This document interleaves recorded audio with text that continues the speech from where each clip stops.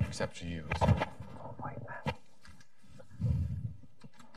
Good afternoon.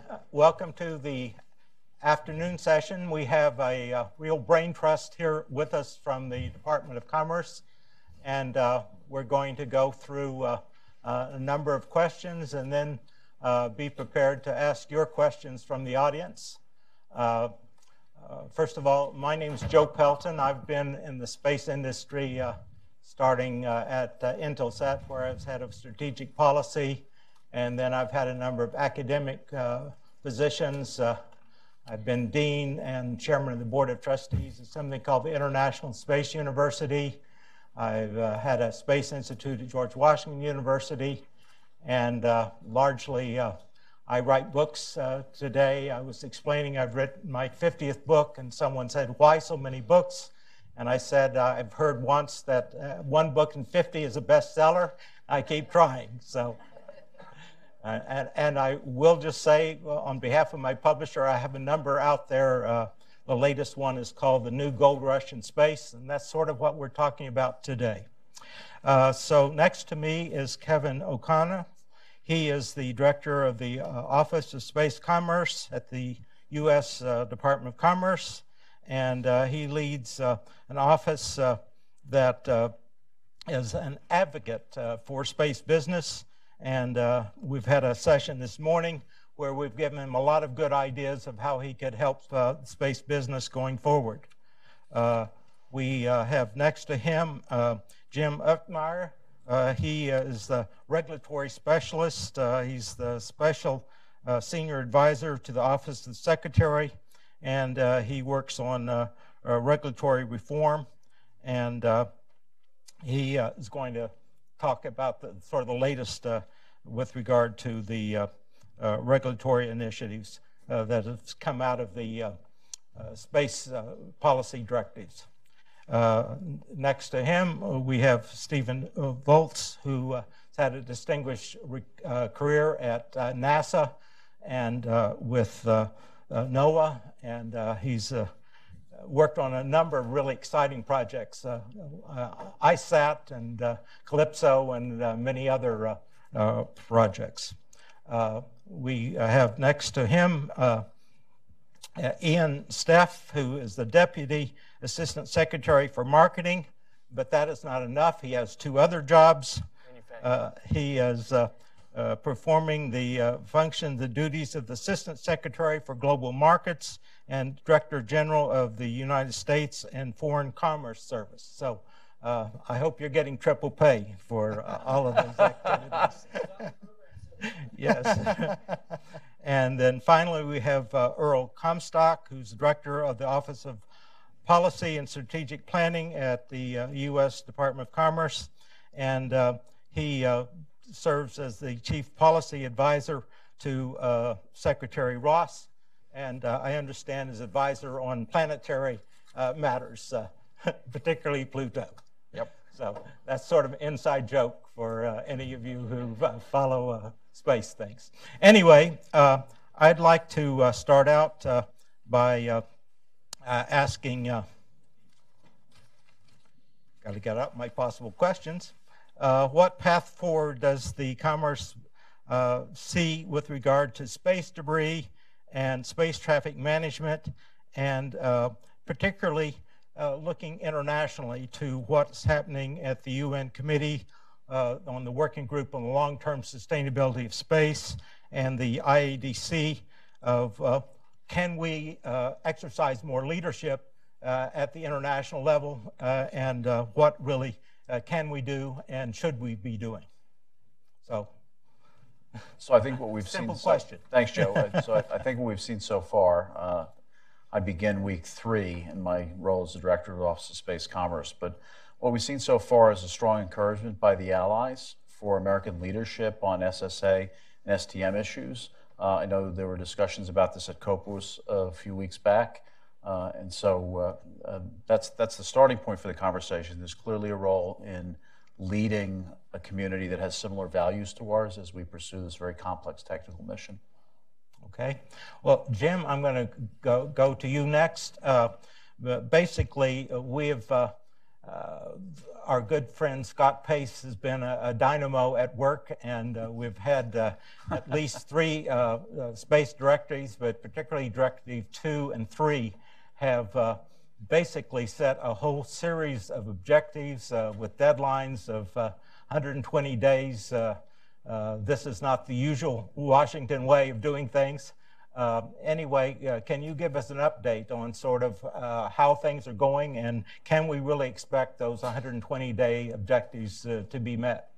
Sure. So in Space Policy Directive 2, the department was ordered by the president to create a one-stop shop, a consolidated and coordinated space office within the office of the secretary.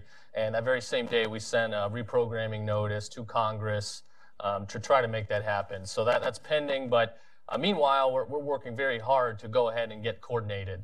People often wonder why Commerce is getting new space responsibilities. They don't see Commerce as a real space agency, but at the end of the day, as we heard all day, most of what's going up there now is commercial. It's not government objects like it used to be. So we deal with these companies on a daily basis, whether it's spectrum management or remote sensing or international trade. Export controls is one we hear a lot about. We're touching all these companies on those issues.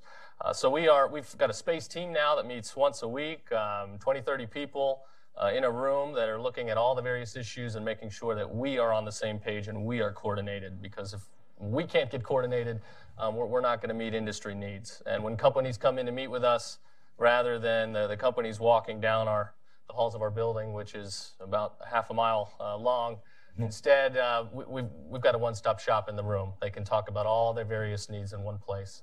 So we are also working on remote sensing. We have an ANPRM that's public now and are collecting industry comment. That 60-day period closes mid to late August.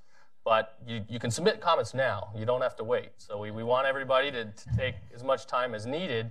But as soon as you submit the comments, we can start to review and incorporate them. And we want to get a proposed rule out as soon as possible after that comment period window closes next month, late August.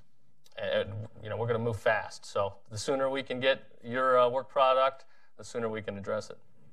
Okay. Well, just going over to Steve, as Jim just said, people don't really think of commerce as space, but to do all the things that are requires a lot of technical expertise and so on. So is Commerce going to get enough expertise, and what kind of detailing of people or other assembling of expertise is anticipated in the next, wherever it can be done without additional congressional authorizations, or in other words, it takes money. I guess a large tin cup is really needed to make all these things happen. So could you just talk a little bit about staffing and technical expertise? Probably not, but I think the point, as James was just saying, is how this is a new initiative that the Department of Commerce has identified themselves as the focus on, and as Kevin was saying, there's a lot of international interests. I think part of it, as the space program within the Department of Commerce, which is NOAA and our Satellite Information Service, we're a part of a large organization, a community that's been doing this for decades, been operating in space effectively, working through the issues of space situational awareness, making sure we don't bump into each other in space, traffic management. So I think there's a capability in the community and capability within NOAA to operate our systems. And what we're looking at as we look at STM and SSA on the Department of Commerce side, is to take that expertise and understanding and use that as a model sort of to help inform how the office needs to be staffed up.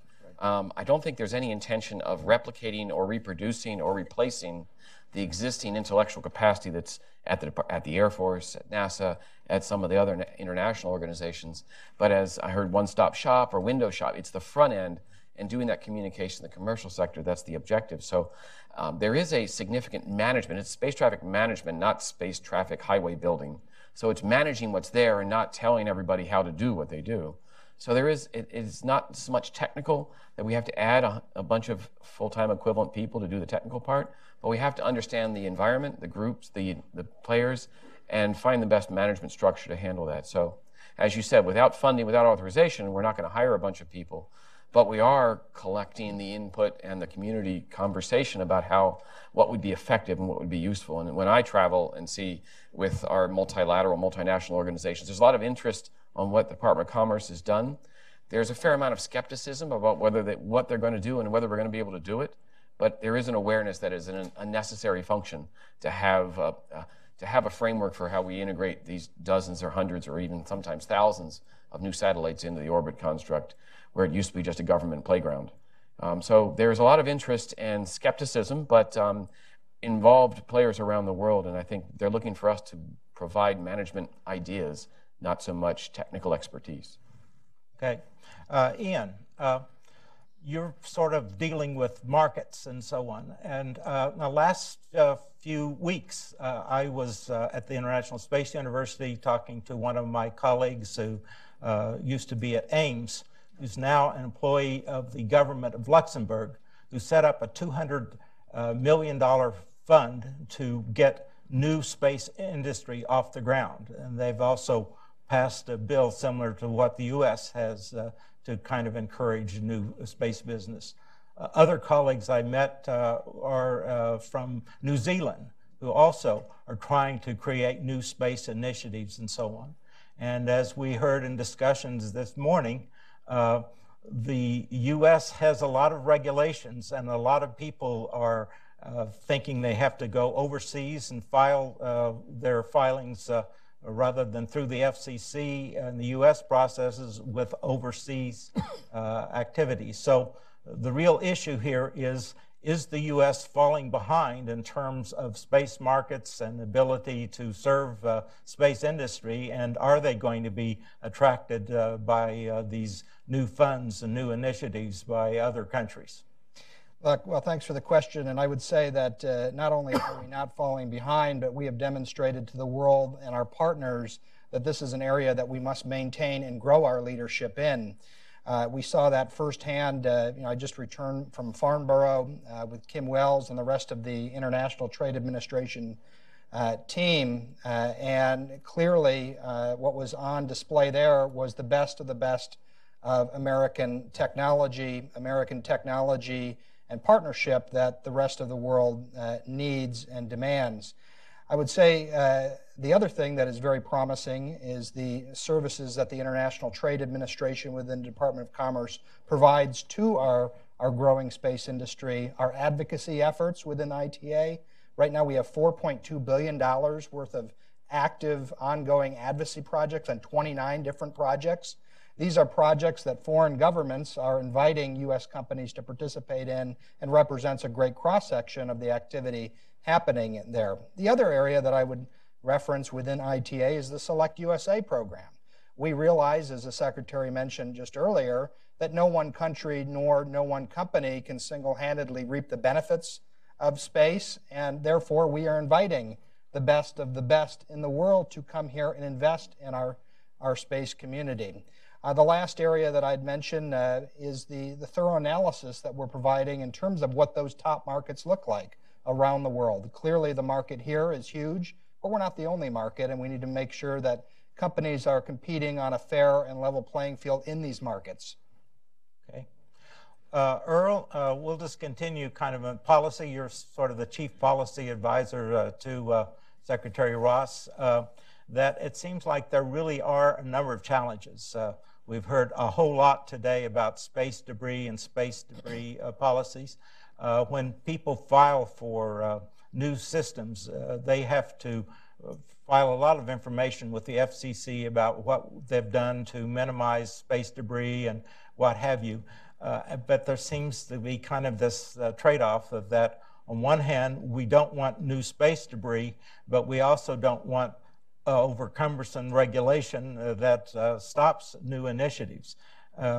Another issue that at least has occurred to me is in terms of this one-stop shopping, that we know what the FAA, Office of Space Commercialization and so on, requires and licensing and what have you, and other things that the FCC requires in terms of their frequencies and so on. But what seems to be missing when I read through the policy directives is the fact that there's also a need for an environmental statement, and the fact that there's an EPA in this process. And it seems to me that they may be the slowest part of this getting things done. So just some comments about how this all works. In other words, you've got the FCC, that's an independent agency. There's EPA that doesn't seem to be mentioned in the directive and so on. Can we really put this all together and have one-stop shopping and do what we need to do to minimize the space debris? It seems like a really hard task. Well, thanks for the question, and that's obviously something that this administration is very focused on. Is what you've really seen grow up over the last 40 years is a not well coordinated process. And to take your example of the FCC licensing, if you really look at the FCC statutes, there's really nothing in there about the space side as much, but they were a natural spot. You have a treaty that says that governments, flag states, are supposed to exercise authorization and control. So you start looking around, and at the time when these things were going up, the only real connection, the nexus, was these communication satellites.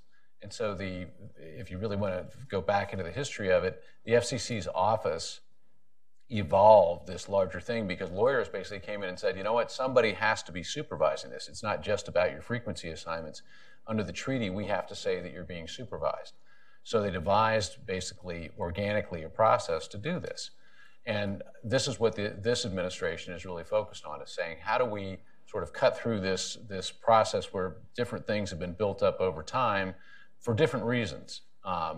It made a lot of sense to run this out of the FCC when essentially all you had for satellites was communications. That there was a real logical nexus there. But as we look more toward a lot of manned activities, we look toward a lot of other activities in space, particularly in space commerce, the question is, where do you now start to focus this? Your point on the EPA, one of the basic questions is, okay, does the EPA have authority in space? We have laws that are written for terrestrial environmental protection. We've got ocean protection. There's not so much out there that I'm aware of that covers space. So from a policy perspective, that's a lot of what the role of the administration is looking at. What we are clear about, and I think what you heard from Secretary Ross earlier, is this administration is very focused on incenting companies to come here, choose us as the flag of choice. We want to make sure that we accomplish a number of objectives of not only leading in space, but making sure that we set up a process and provide the best guidelines and frameworks for getting out there to make sure that we minimize the debris issue, we minimize the issues of conflicting trajectories, et cetera. So it's a big challenge, but I think what you have in this administration is a lot of intent to get to the bottom of it and hopefully leave the situation well formulated at the end of the day.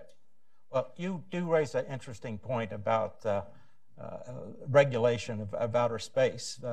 But what people don't really, I think, realize is the fact that not only do we have this issue of space debris, but the various launchers we have different major differences in environmental impact. And a lot of the solid fuel rockets leave particulates and so on, and that people really don't recognize that pollution at ground level and pollution in the stratosphere is a quite different thing.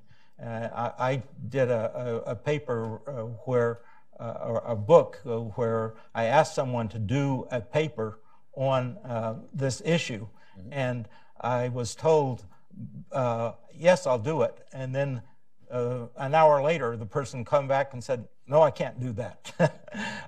So it's a sensitive issue, let's put it that way. But I really do think that it's not only orbital debris, but if you are going to be launching thousands of satellites, and a lot of them with solid fuel missiles and so on, it really could become an environmental issue as well. So anyway, back to you, Steve. You've written a number of things about how we commercialize a number of things that have been government functions and so on. And Directive 2, there was an issue of trying to commercialize some of the current meteorological services and so on, Could you comment about Directive 2 and sort of where we are in that aspect? Sure. So to the role of, so this is a very active conversation right now, the role of the public versus the private, commercial versus government-sponsored systems in space, and how they meet our mission needs. We're just at a point within NOAA where we just are launching the first of the next generation of satellites that will provide the baseline weather observations for the next 15, 20 years. But these were developed and designed 10, 15 years ago. So it's a long timeline for developing of satellites. So as we got to the end of the development cycle, the design, and started launching these, we knew we had to look at a different approach. When we designed these systems in 2005, there was no small sat industry. There was no commercial space industry that was providing microsats or there were the combirds, but nothing in low Earth orbit of consequence. It's an entirely different environment now, and we realize that we have to, if we're going to fly something in 2030, it's not going to be what we flew in 2020 or 2010. So we went through a long exercise. We did an architecture study, basically looking at the services we provide and seeing how we address those, and we opened it up entirely to government-owned and built, commercially provided services, commercial data sources that might be applicable, and even outsourcing just ground systems or communication sites, looked at the whole observing system and found that there are potentially strong places, avenues where we can outsource pieces of the observing system, not the whole system. There's a reliability and a dependability function that is really the essential nature of a government service. You have to get the weather every day, and it's not something you're just going to outsource and assume and hope that somebody does a nice job. But things like we build the GOES satellite. It is a great Earth observing satellite, but it also is a communication satellite. That's half of the bus is about power to drive comms up and down. There's no inherent reason why we can't outsource the communication side. Can we do the observing and then find a different way to have a comm satellite handle in the longer term the bandwidth to broadcast the signals in a different way? Now that would be a change in our system, and we got to step into that carefully, but that's one place. Another place is hosted payloads, where we don't have to build the satellite, we build the platform. We build the instrument, or and we buy spots on a commercial satellite, which a comm satellite and geostationary, or maybe even something like Iridium if the instrument is small enough, where we use somebody else's investment in platforms, and we build it into our system. Those are two definite examples. And we've also been doing the last couple of years actually piloting the buying of commercial data. Radio occultation data is one particular measurement, to see if a commercial sector, not just selling data to the U.S. government, but selling data more broadly, can sell it to us as well, so we get the benefits of their putting the cost of it out on the whole sector. And that's still in the pilot stage. We've had a couple of companies that we've contracted with. They provided some data, and we're going through a second phase to do that. And I think that will be a piece of the architecture going forward. So we've looked in this overall through multiple approaches to getting opening up our long-term measurement needs to potential commercial providers and our service needs. And I think there's viability there. It will be, as we look at, it will be a hybrid system in the future. It will not be government-owned, but there will be government pieces, government-only, because the reliability, the performance accuracy, et cetera, are such that you can't definitely go out to the public for it, to the commercial sector. But there will be large pieces that are commercialized through a long period of transition from the existing to the future state.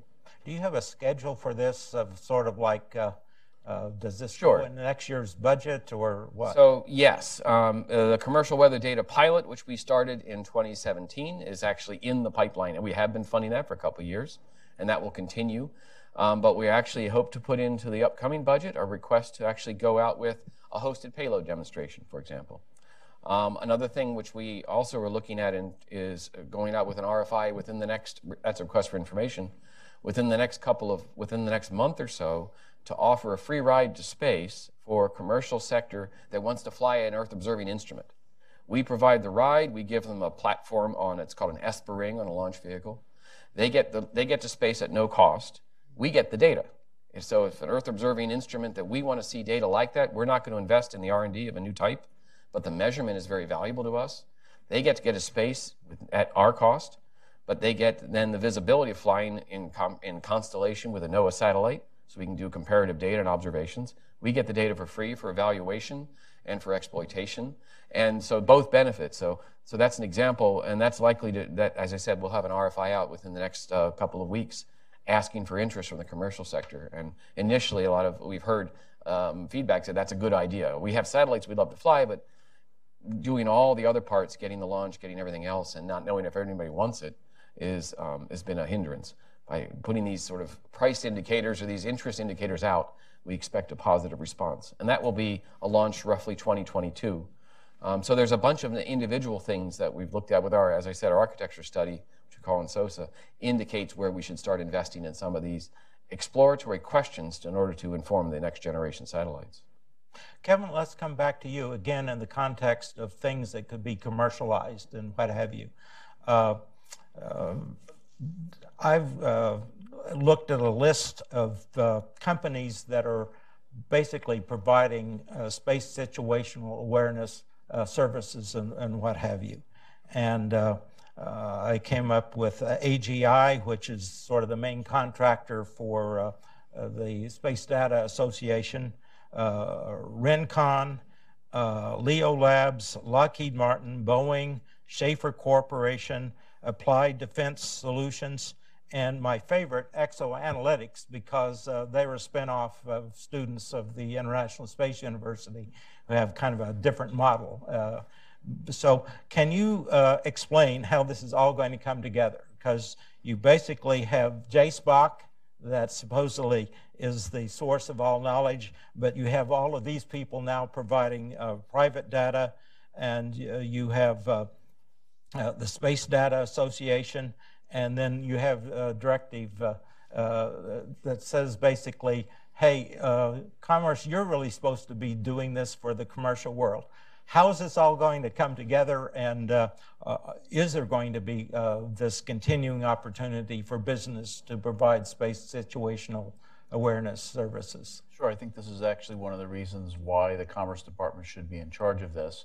The Secretary said earlier that the Department of Defense currently collects most of the data, and that will be the starting point. You know, we will carefully pursue how we would be the provider of that data in an acceptable model to the private sector.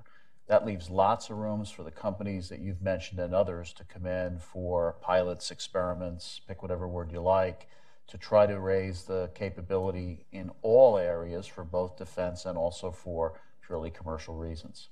Right.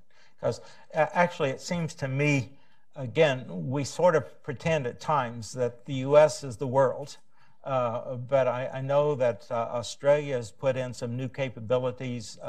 Germany has a new optical system and what have you.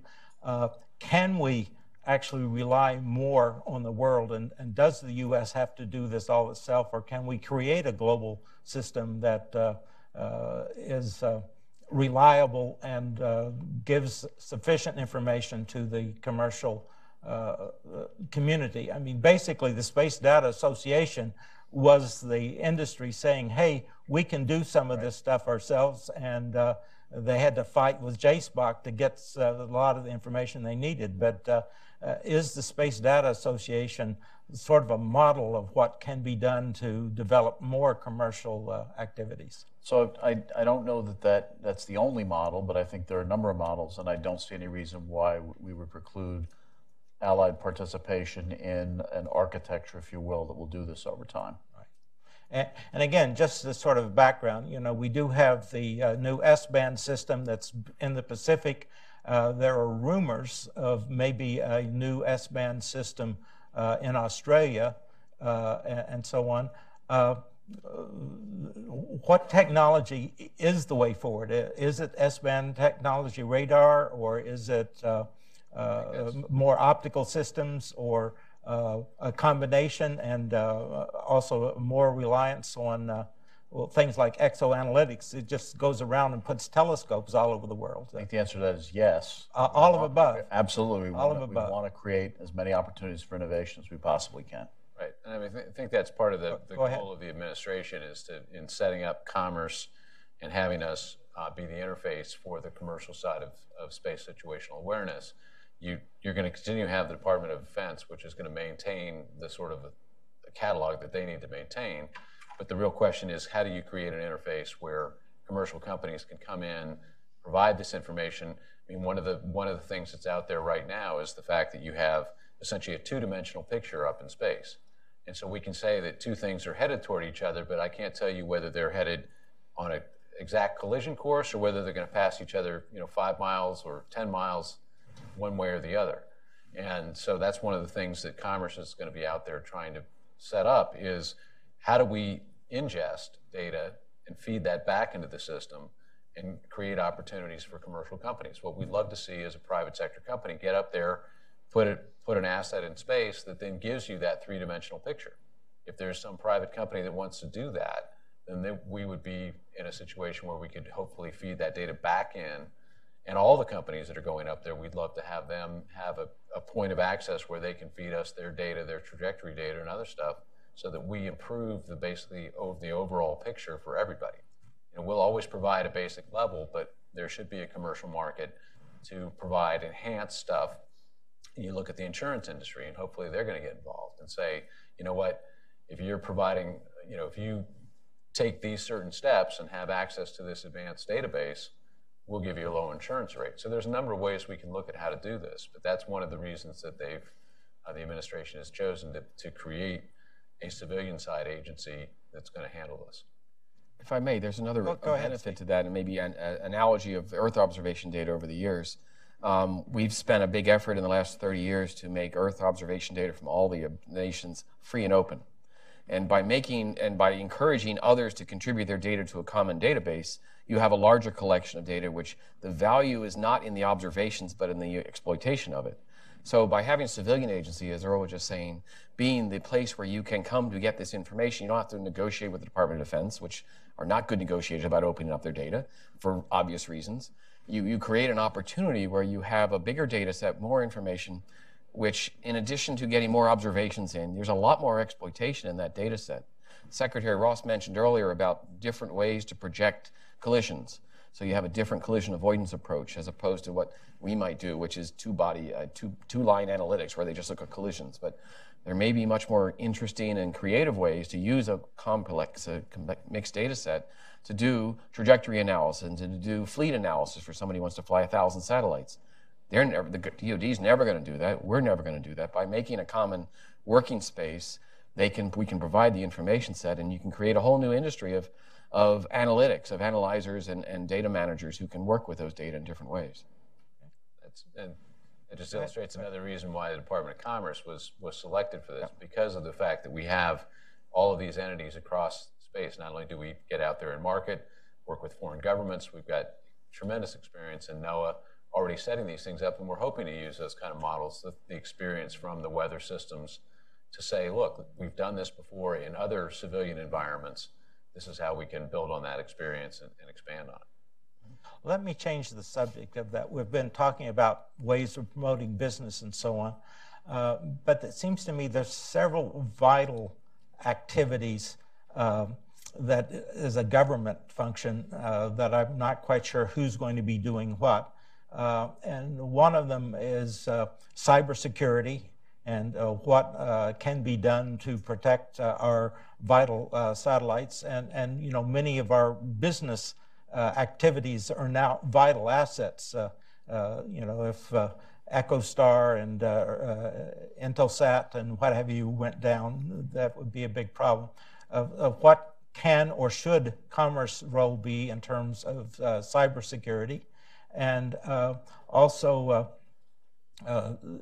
we really have looked at remote sensing and communications, but GNS services, navigation and timing services are now absolutely vital service.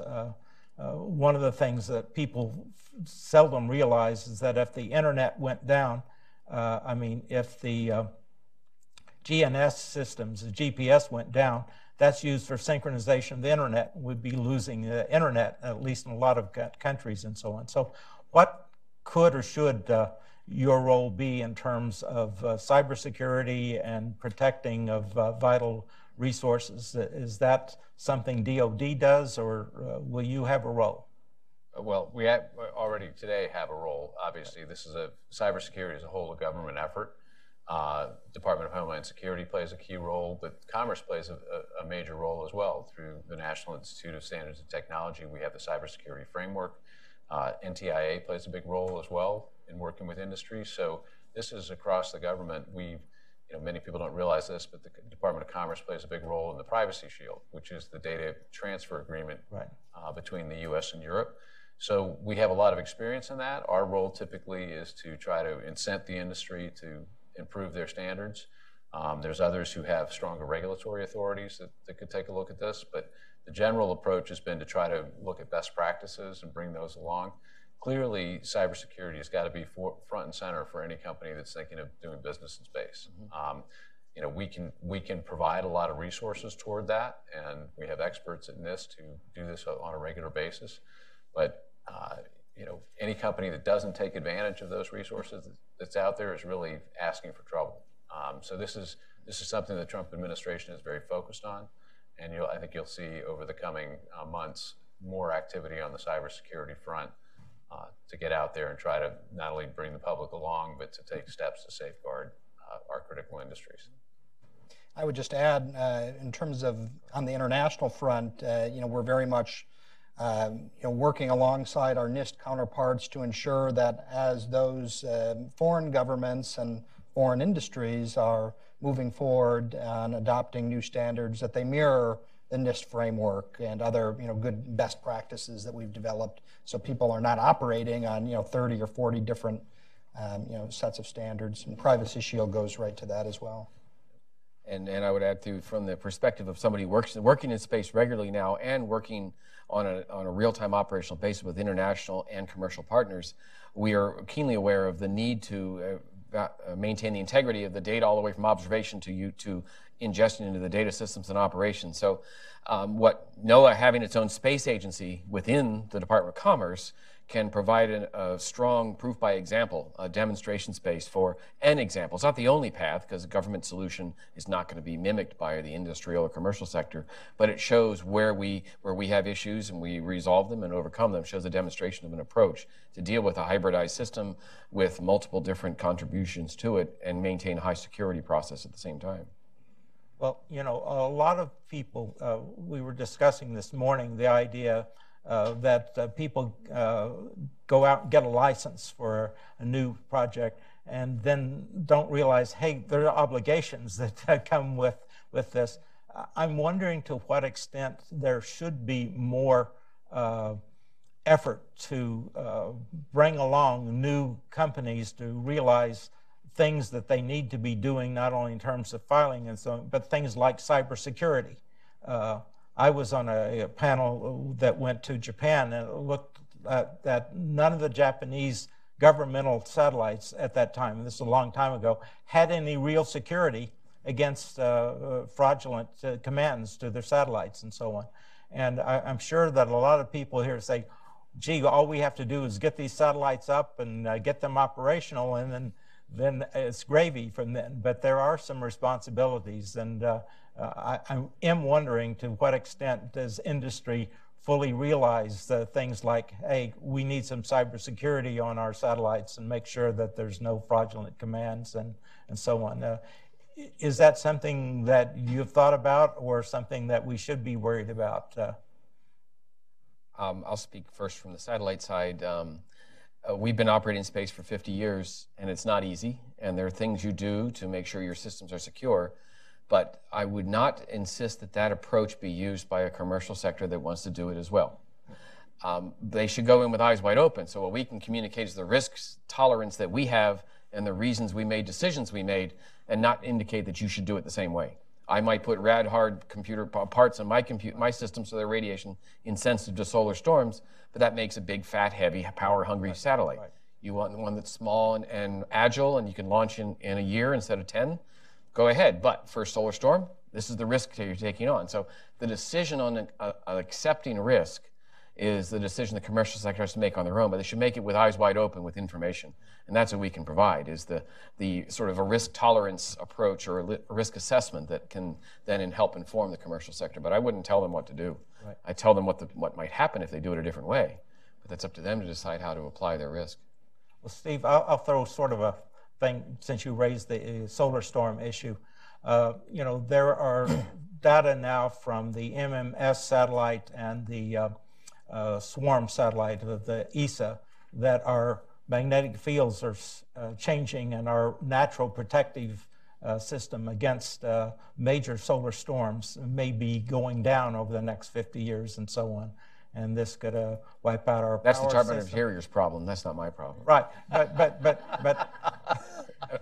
I don't do the Earth magnetic field. this is your U.S. government work. Okay. But seriously, this is a issue that's starting to be seriously looked at. I know between NASA and DOD and Homeland Security and so on.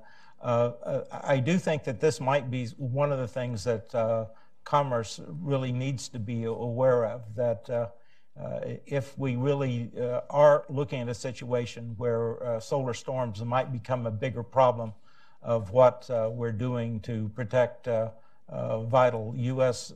resources, but also, again, to alert industry that this might be something that they need to be more aware of. So it's, if you will, a kind of a information thing, just as you were talking about, giving them, here's our experience, here are the issues you should be worried about, and here's some of the things you should worry about going forward. You mentioned MMS, which is a NASA satellite, and SWARM, which is an ESA satellite. So research satellites have been sort of in the forefront of space weather observations for the past decades. NOAA is just recently, within the last 10 years, started forecasting, well, 2005, I believe, forecasting space weather, and just within the past 5 years, actually launching, other than in deep space, some of our own space weather observations. So we do see, and this is an all-of-government approach, that there is a need for a sustained government observation of space weather. But there's also a need to improve modeling and understanding, which is more complex, which is NSF and NASA and others. And then what to do with those forecasts and warnings, the impact assessment, which is what it does to the to the energy structure system and others. So it is well understood whether the magnetic field of the Earth is changing over time is something we can observe and not what we can do about it. But there is a clear consensus, I think, across the government and across the community that we need to be aware of and better forecasting space weather events for their impact on the Earth. Right. And I don't know whether everyone knows, you can go to NOAA website and there is a dashboard that shows in real time. Space Weather Prediction Center is a NOAA weather forecasting office for space weather. Yeah. Right. That just, I mean, this highlights, I think, part of the reason why this administration is so focused on setting up a better system for space, because before it's always been kind of a haphazard, piecemeal approach. And as you get a lot of commercial companies in particular getting up there, a lot more countries that are getting involved, there is a need for greater systems. So you start with best practices and you see how that works. If that's not working, my advice to the industry is, again, part of what will happen is a function of your level of responsibility. If you get your responsible actors up there, then that provides a greater incentive for governments to step in and regulate more to control that kind of behavior. We would certainly encourage folks to continue to work together, do the best practices so we can keep regulation at a minimum. But it's precisely for those reasons. If we discover that we're creating greater risks in space because people are not, if market forces really aren't aligned properly to give people the right incentive, then you do have a conversation within government about what do we need to do to protect that. But what we're trying to do is get the systems in place where we can look and build on what's already been done, try to provide that cohesiveness, and then you can have a rational conversation about what, if anything, is needed above and beyond that. Okay. And I just want to follow up on Go that. ahead. I didn't want to give the impression that anybody can fly whatever they want, whatever risk posture they want to take. There's a common field up there, and if you fly a battery that's going to explode, it affects everybody else as it explodes. So there are certain standards of behavior that we would expect of the commercial, everybody, that we've agreed to as a nation, as part of the community of nations, that we should apply. But put the standard at the right level about damage to others, not risk in your own mission, if you want to take that. A new thing that's going to be happening, I think, soon is space planes are going to be flying suborbital. Richard Bigelow seems to think that he's going to have private space stations and so on. How is the world going to change in the next few years, and what role could commerce should be playing with regard to the safety and the operation of private spaceplane flights and even private space stations?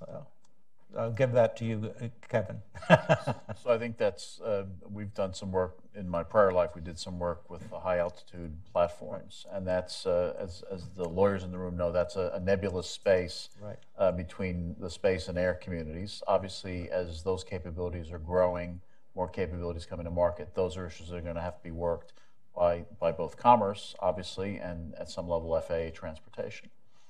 Right, but I'm talking about well, in other words, we have this area I call protospace, sort of above 20 kilometers up to 160 kilometers, where you have all of these things. High altitude platforms are stable.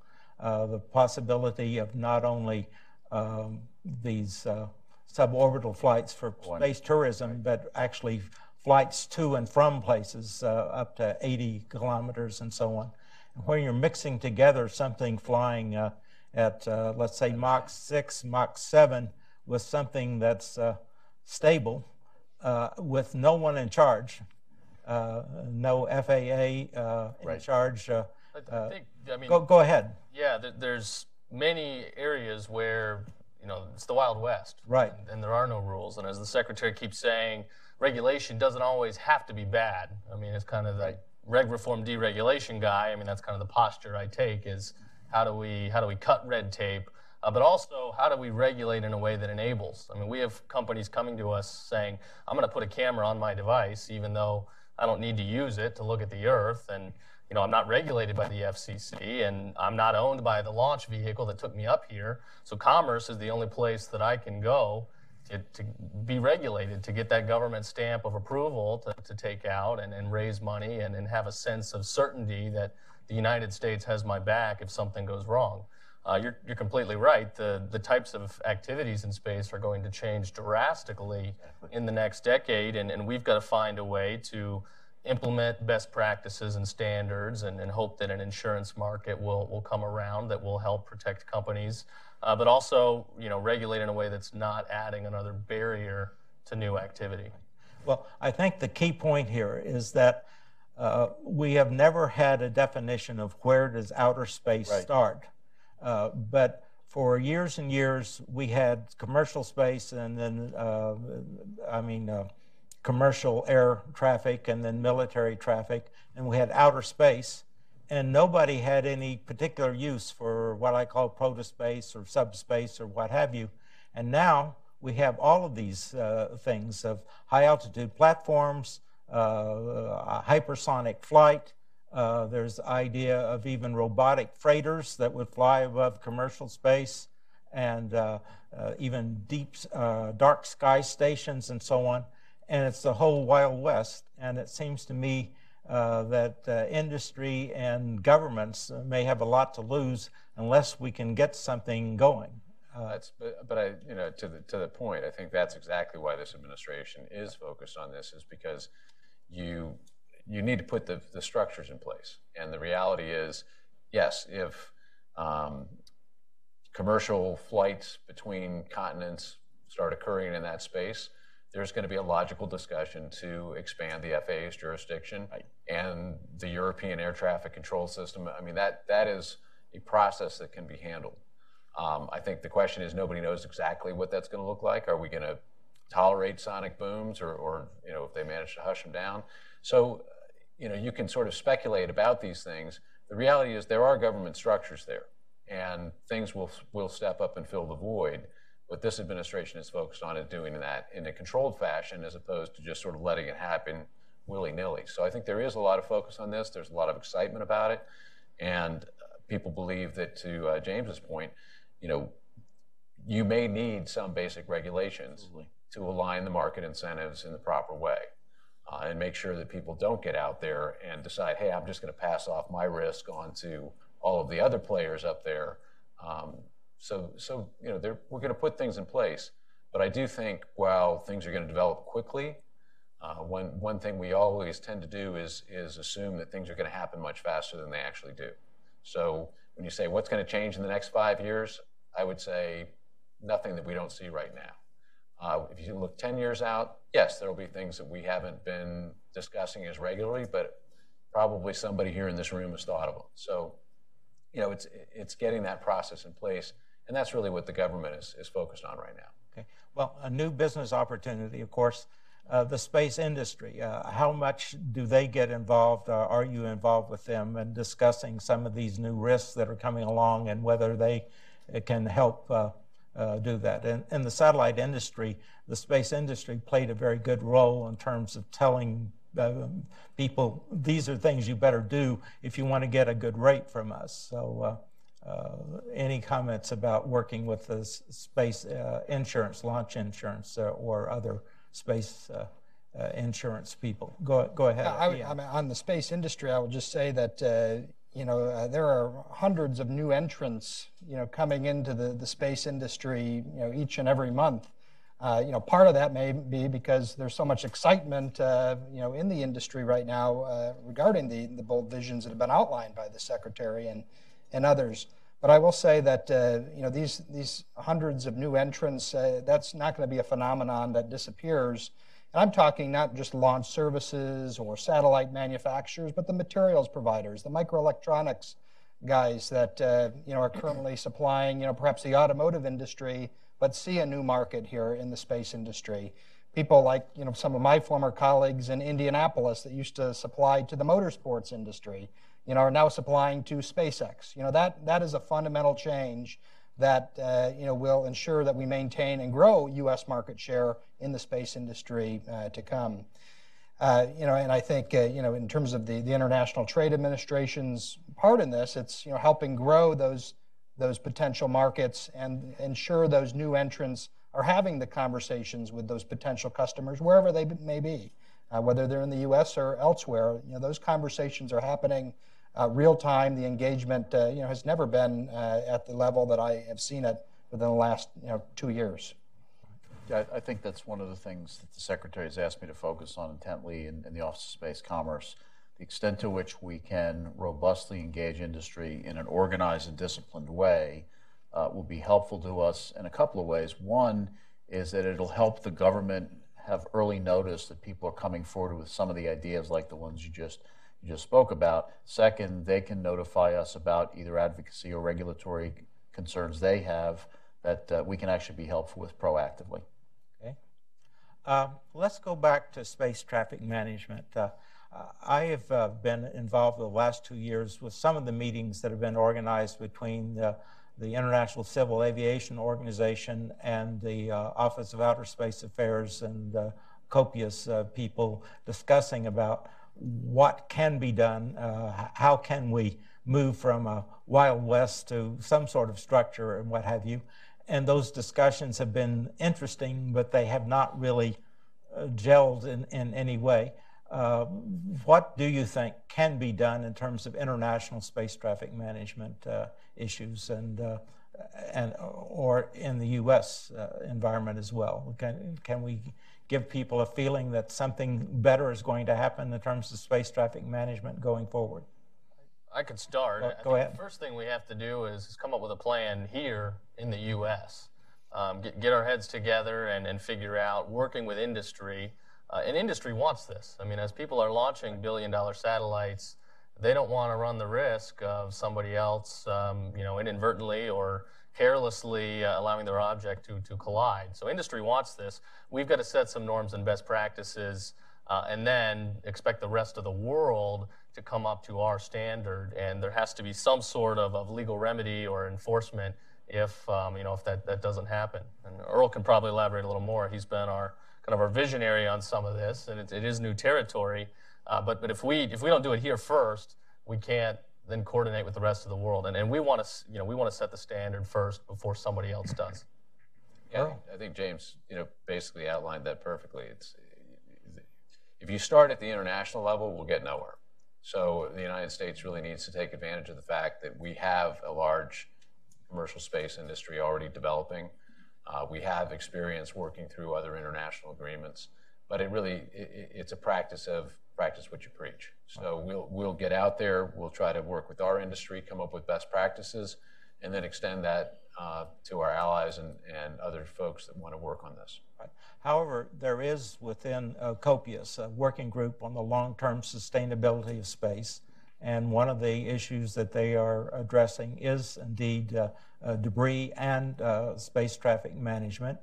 And my understanding is that there have been a lot of very useful discussions and a lot of areas of agreement, but there's one key space player who every time there's close to agreement says, no, that can't work, and no, it has to be something different.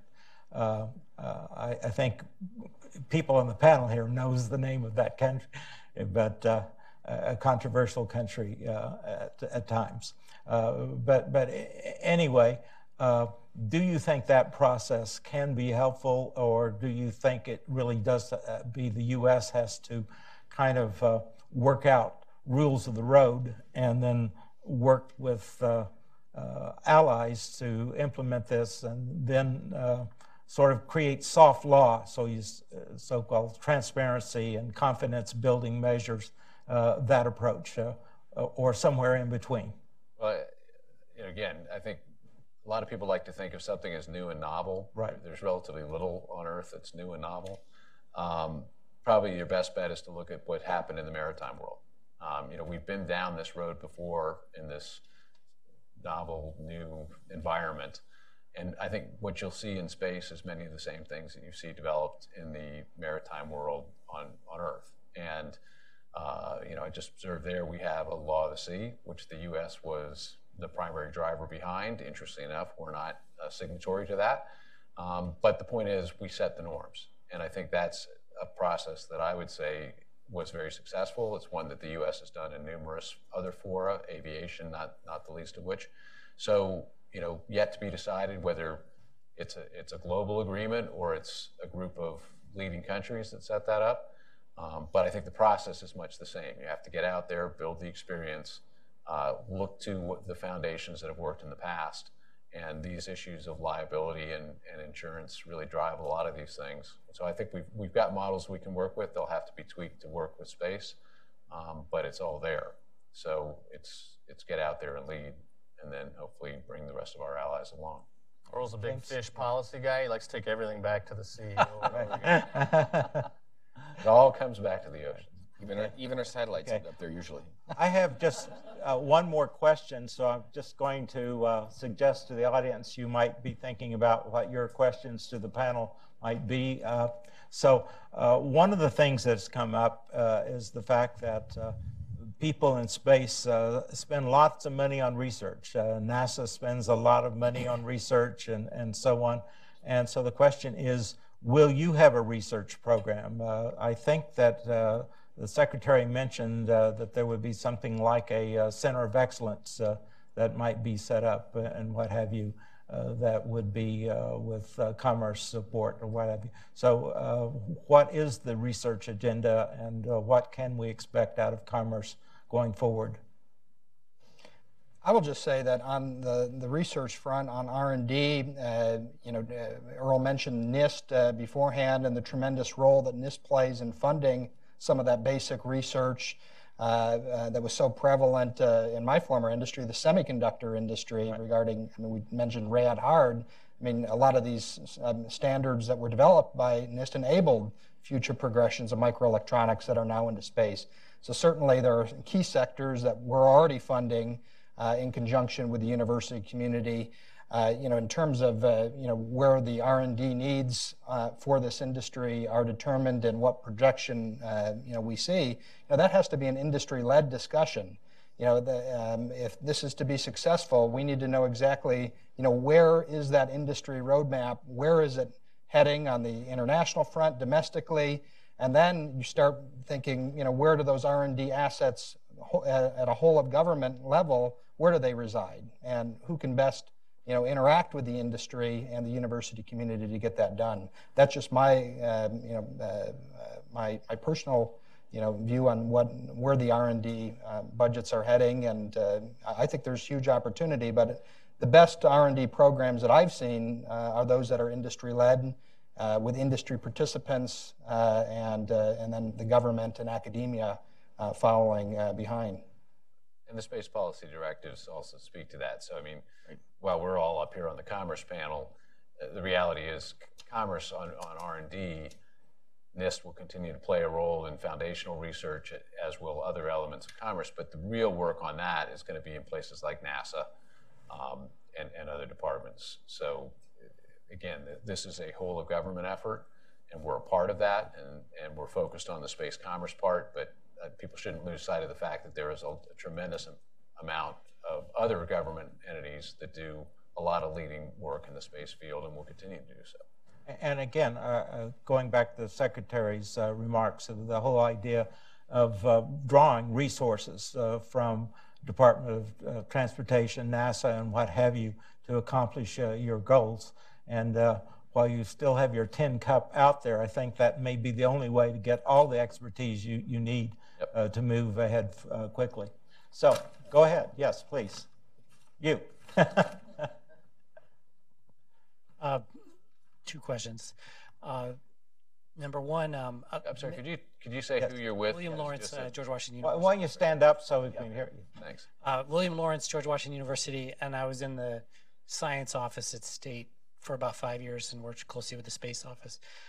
Two questions. Many of the comments in both panels raise the question of space insurance, and it relates to all the risk. So I was wondering if someone on the panel could talk about Commerce's thoughts on the facilitation and development of space insurance, or whether that's even part of the conversation in terms of planning and risk. And this, remember, 1 out of 279, what was the chance of accident, and what you're thinking in terms of space insurance.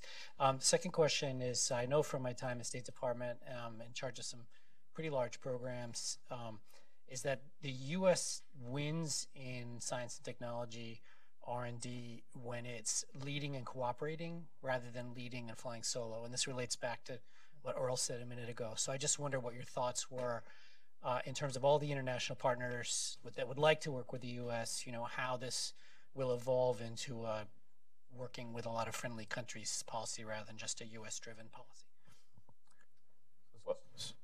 I'm just going to say, starting with insurance, I mean, that's something we're just starting to look at, so we certainly have not figured it out. But what makes Commerce such a great place to come up with, long-term policy in space is that we're a very data-driven agency. I mean, our core function is to collect as much data as we can to provide information to the private sector and stakeholders so that they can adjust and reconfigure raw data in various applications that industry is best designed to come up with. So we've got the Bureau of Industry and Analysis. We've got a lot of economists that are looking at various different economic indicators, and I think all of that will play a part in this research. If you have any other ideas for us, please come in and tell us. Can I say one other thing on that? Historically, I've seen people propose things for commercialization to the government. And government people, well-intended, have said, oh, that could never be commercialized. Come on. And so space finance, space insurance represent very important surrogate sources of risk that are neither the government nor the company per se. And so they're important indicators for us. Absolutely. And we just add to that, in our particular case, you've got Secretary Ross, who, with his business background, is very familiar with the insurance industries and the financing industry. So now is an opportune time for people who want to come forward and talk about both financing space projects and looking at insurance models for this. We're very open to that and very, very interested in hearing further about that. Yeah, and on the second question, I think it sort of tees off the first one, is that we're an information-based agency or department. We have NIST, we have NOAA, we have other elements within the department who are very focused on collecting data and sharing information. And we do that on a technical basis in many multilateral, multinational organizations, where we define standards for interoperation, we define standards for observations and for data standards, et cetera, which allows us then to leverage the investments around the world by getting them to follow our lead. Back to your point, demonstrate competence before insisting on compliance. So that way, if we can do that, then we can lead by example, and that's really the way that we can leverage those multilateral, multinational organizations. The administration, has an America First mandate, but Not only. it's not alone. It's America First, but not alone. And if there's going to be a market to have long-term economic growth, it's got to be people branching out and not just riding the piggyback of the big government contract. I mean, we've got to find ways to make money and have new business ideas, new voices in the conversation, not just the same insulated space community. And that's going to take, all the different markets around the world talking together on this. And then the secretary, every time he travels, he says, what space meetings can we get in there? So it's definitely something we're working on.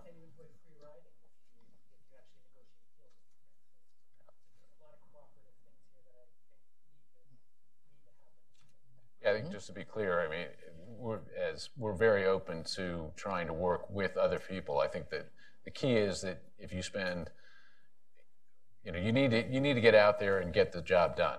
And if people just sit around and talk, that's not going to get us very far. So it's a mix. But we're open to the cooperation. We'd love to have people follow. We'd love to have companies around the world who want to come here and make the United States their flag of choice. So we're looking at that international cooperation side, but back to the point, if we need to demonstrate our competence. If we do that, then hopefully others will follow. Just to add one point, I just got back from a session of the International Space University. I'm on the executive board of the International Association for the Advancement of Space Safety, and there's at least some talk of a joint venture between the International Space University and the IAAS to create a Space Safety Institute in the United States, and it would be in cooperation with the space insurance industry and so on. So it's just an idea, but we've at least thought about a number of aspects of what it would entail and raising some money to actually make it happen. Anyway, next question, please. Hi, I'm Ryan Fedosiuk. I interned for the Aerospace Security Program at the Center for Strategic and International Studies. So I kind of come at this from more of a security and deterrence perspective. So I'm particularly worried as we develop this space industry for the United States that our adversaries will see this and perhaps try to leverage U.S. reliance on space and perhaps, target satellites. So what ways is the Commerce Department trying to deter those kind of attacks by cooperating maybe with the DoD? Are we cooperating with other countries, not just our allies, but maybe adversaries? And in particular, I'm wondering if there's been any development in lifting the moratorium on cooperation with China on that front. Who wants to start with that one? Well, a couple of things. One is the moratorium on cooperation with China is a congressional matter, so you'd have to look at that. Obviously, the administration is looking writ large at what is happening in space. And I think all of us enjoyed a period where it was essentially set aside for peaceful purposes. Clearly, some of the other countries in the world have chosen that that's no longer a route. So the United States has no choice but to respond. And that's why you've seen a real focus in the administration on space policy directives. We've got a national space strategy now. And the clear and unequivocal message across the world is we are going to defend our assets in space, and anybody that thinks that they can take advantage of that will probably be sadly mistaken. That being said, this is why there's a focus on commercial space as well, because we are interested in seeing it continue to be an area for enterprise and cooperation across the globe. So while we'll maintain our space dominance, and we intend to continue to do that, we're also going to look at how do we facilitate getting peaceful uses of space expanded and become another global marketplace. Earl, we think so much of an attack as a physical attack, but to me the biggest threat is cyber assaults and so on.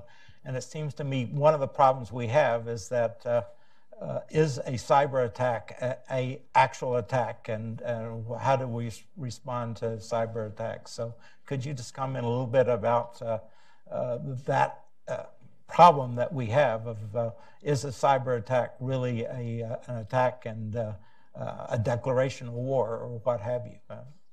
Again, I think folks who are interested in that can look at the national policies that are coming out, the president's directives on those. But quite clearly, the United States is increasingly treating something, a threat in cyberspace, as no different from a threat in physical space.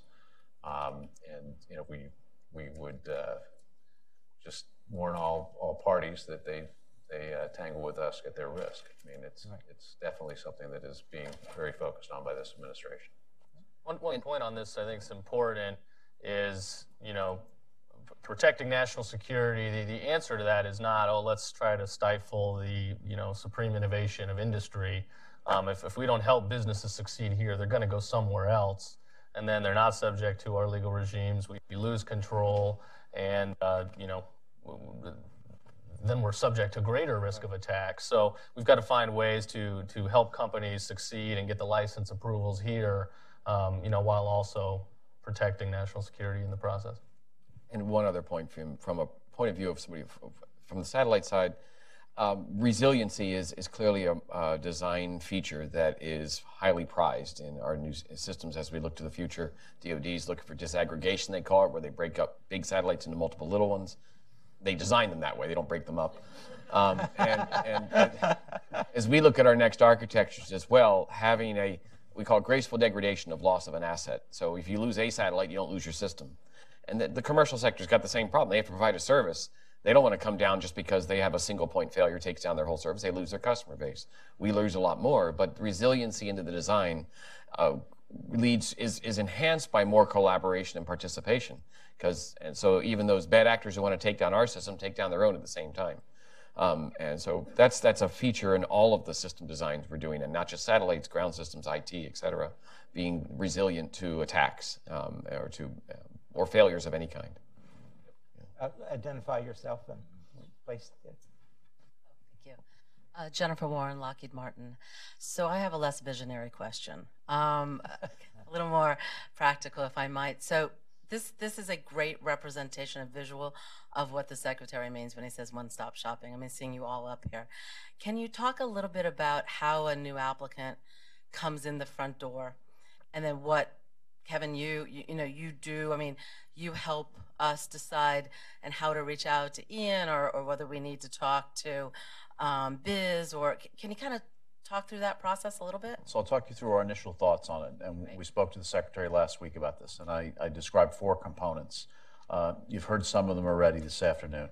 The first part is advocacy, or encouraging a fruitful, productive business environment. And that's already been spoken about by Ian and Steve, in terms of advocacy, things done both around the world, but also done within the U.S. government. And those are very, very different things. The second is removing burdensome regulations or modernizing regulations. Again, it was said earlier, not all regulation is bad. Commerce thrives not in chaos, but it thrives with at least a modicum of regulation. I think the real challenge there is we have to find a way, the Secretary said this, we do have to find a way to keep regulations as close as possible to rapidly changing business models and technology. It's very hard. One of the things I'm doing already is I'm looking for even other parallels in other industries where they've been able to keep the regulatory environment up to pace. Third, I've mentioned this already for the office, is that we need a very robust industry engagement, but one that's disciplined. The extent to which we could meet 8 hours a day for the next 6 years and we wouldn't meet half the companies that were involved. How will we process information coming in? What are the issues that companies really want us to look at to deal with effectively? But secondly, what kinds of high quality information are we going to put back out? When Steve talked about the space weather information before, that's the kind of unique government data that is potentially of value to commercial companies that are going to make decisions about how they protect their satellites. And so what other kinds of information, some of it may relate to competitiveness, a whole range of things that are out there. The last part that I'm thinking of for the office is that we need to improve the narratives on how space affects life on Earth. I see a lot of data. I've got seen a whole set of charts so far. How can we describe for Congress, for other regulators, for regular people, the impact that space has on Earth? And that's as much sort of a color commentary, I'll use a baseball term, sort of the color commentary person in the booth, as much as the person that has all the statistics. How do we improve that knowledge? How does a licensee come in? Obviously, we have to develop the process. Earl talked about trying to create a structure by which somebody would come in and say, we want to do this.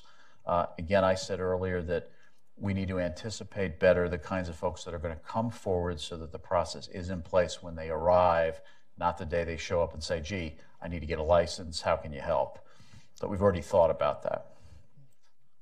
Okay, next. Yes, please.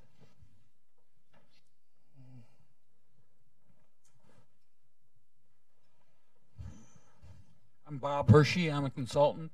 What is being done for private entities who want to come in and do a joint project and have meetings online and put up their own funding and get an economic consensus and get agreement? On what kind of project? Any kind involving space, that they might want to put up a satellite or buy rights in some satellites, data, or anything. Well, I think the first thing we're doing, and the Space Council has been a great resource just for coordinating all the various offices around the government. I mean, it truly is a whole of government approach if we're going to do something special here. So as Kevin said, we're welcoming people to come in and talk about their idea, their partnership. What's it going to look like? I mean, is this a research focus or servicing focused? And then connecting them with the right office to be able to bid somewhere or connect with the appropriate lenders, apply for grants. Just within the last couple months, the department's Economic Development Agency and Minority Business Development Administration have both issued announcements for grant applicants to come in and seek some matching grant opportunities that are very innovative and kind of adhere to our space vision. So those are just a few examples, but it's hard for us to be able to read the minds of industry. So as Kevin says, if we're being very forward-looking, we've just got to be able to talk to you. And I just add to that. I think really for the space industry, you're in a unique position. You have everybody from the president on down who is focused on this issue. Vice President Pence has been a tremendous leader on this, and he's got the full backing of the president. I mean, that's just not something you've seen in prior administrations. So you really have an opportunity here to help us build out something quite unique. And it's the right point in time. You've got the right people in place. And as James mentioned, the Space Council has just performed this tremendous coordinating effort across the government. So while we're fortunate to all be in commerce, and the goal here is to try to give you a focal point for space commerce, space writ large is just playing a much bigger role. And we're going to get out there and we're going to get people back to the moon, head to Mars. I mean, this is going to trickle down across the entire economy. So space is back, and it's playing a bigger and bigger role. And the great thing is you have an administration that's fully behind it. I just want to echo that as well. There's, going back to your question as well, there's no wrong door into this administration. I mean, not only are we working together, but we generally like one another as well. And regardless of where you enter this administration space, you're going to get an answer. You're going to get to someone that can help you achieve the initiative that you're looking to achieve. Also going back to the question from GW on the international collaboration, so I had mentioned that I just returned from Farnborough with Kim Wells, who leads our aerospace team in ITA. Many of you know her. While there, we had the distinct honor of accompanying Colonel Al Worden to present a flag that flew on one of the Apollo missions to the Royal Air Force in celebration of the 100th anniversary. If that didn't tell you everything that you need to know, giving one of those treasures to a great ally like the UK in terms of where are we heading over the next 100 years or the next 50 years of as we celebrate the 50th anniversary of the Apollo missions, that tells you everything you need to know about where we're heading. But again, we'll lead that alongside those that want to come with us. And I also wanted to thank GW for everything that you've done. I had the distinct pleasure of working with Professor Pace at that time, and I'll tell you, I'll never forget the time. I mean, first week in the class, you had to determine how much energy you needed to get into orbit. I said, gosh, I thought I signed up for a policy class. in essence, you can't do policy if you can't figure out some of those tough questions. And so I wanted to do a shout out there, and Logsdon and everyone else that has contributed. Next question, please. Good afternoon. My name is Todd Wiggins. My website's called Meet Me DC. My quick question is, as far as long-term cooperation is concerned, as you said, international collaboration, right now it's hard for me to really see that working out if we can't work out a deal with China in the South China Sea as far as the expansion of the militarization aspect and drawing that analogy into space. So it seems like something's going to have to change as far as human nature is concerned between now and then, because we have a tendency to be competitive and then adversarial towards each other. So is that going to fix itself in 50 years or so? Well, they're thinking about it. My own feeling is Russia may be more of an issue than China. So there are always going to be adversaries, but they're competitive. There's competitive collaboration as well. Everybody wants to do well and do better than, we compete with Europe all the time, but it's in a healthy spirit of competition. This, particularly the South China Sea, we work with, NOAA works with China, the Chinese Met Agency, on a regular basis. Collaboration, I'm a member of the CGMS, which is a coordinating group of meteorological satellites. It's been around for 45 years. It has about 40 nations in it. And you're sitting around the table with Russia, China, India, US, Europe, and we're calmly, easily talking about how we coordinate our meteorological satellites around the globe.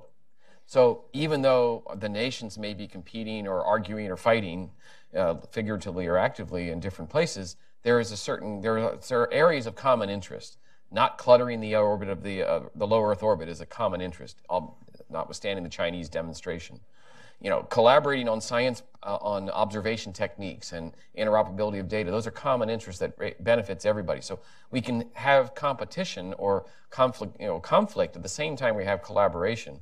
And what happens, I believe, over time is the benefits of collaboration exceed the benefits of competition.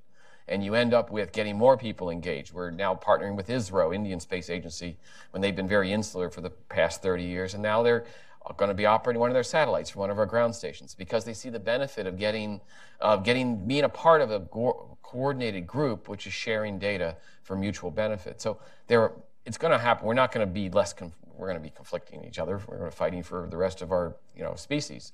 But that doesn't mean we can't still benefit from collaboration as well. And I see that happening in our multinational organizations. It really does come down to having a common interest. I mean, if you think about one of the first joint efforts we had with the Soviets was actually on search and rescue. So SARSAT still alive, still active. The SARSAT system up. They had a common interest. We had a common interest, so we were able to cross that divide. But yeah, you're going to continue to see a difference of opinion with China on a number of issues, but that doesn't mean we can't continue to collaborate where it's in our mutual interest to do so. I'd just like to add the fact that when this all got started, we negotiated the Outer Space Treaty, it really where the U.S. and Soviets, if they agreed, almost everybody else could agree and so on. But today we have over 80 countries in the Committee on the Peaceful Use of Outer Space, and that includes Cuba and China and Russia and so on. And the whole idea of getting unanimous agreement becomes very, very difficult and so on. So part of the problem that I think we have is that we do have a structure that is creaking because we have too many countries trying to reach unanimous agreement on things, and that's why I think we are pushed back to what we've talked here today of so-called transparency and confidence building measures and soft law and best practices and so on, and then things can grow from there. But it is very hard to get things through the UN processes with over 80 countries on the committee. Next, please. If I may. First of all, thank you very much. I'm wondering, we've talked a lot about, it seems like there's a lot of exploitation of some of the lower orbits today, right? I wonder, as we move higher and higher out of Earth's gravity well, say geosync or some of the higher orbits, does the military worry at all about some of our very high-value systems, early warning satellites for nuclear missile launches and such, once commercial satellites start reaching those altitudes? Don't see too many uniforms on this panel. Right. They're going to be able to answer that.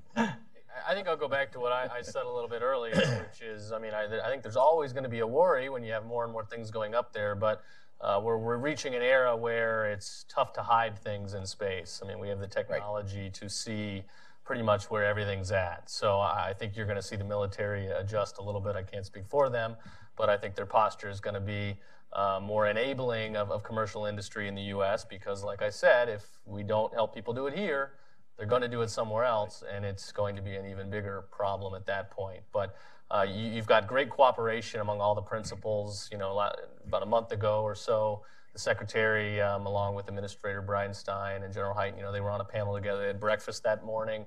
They talked about all of these issues in a really exciting way. I mean, in a very intimate, friendly way. And it's a full whole-of-government team approach. And, you know, they're all attentive and excited to see those big things happen deeper into space. Everybody wants that to happen. I mean, you've got the secretary.